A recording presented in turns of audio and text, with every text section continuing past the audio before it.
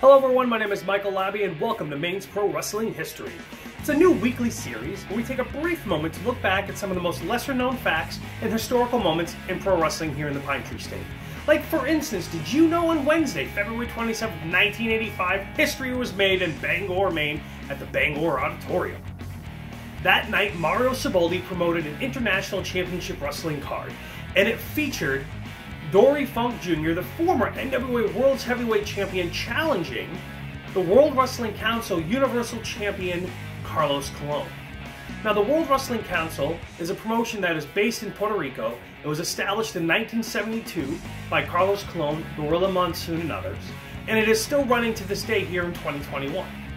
In 1982, they created the Universal Championship, a title that for the 39 years of its history has only ever changed hands outside the island of Puerto Rico one time.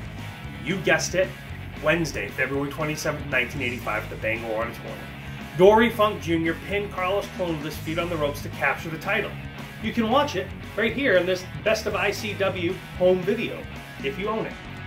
It's also available on YouTube if you want to check it out. Now, what's interesting is that Carlos Colon was supposed to defend the title against Black Boardman, and Dory Funk was supposed to wrestle Hercules IAF. That was with the advertised matches. But you know what they say in wrestling? Card is subject to change.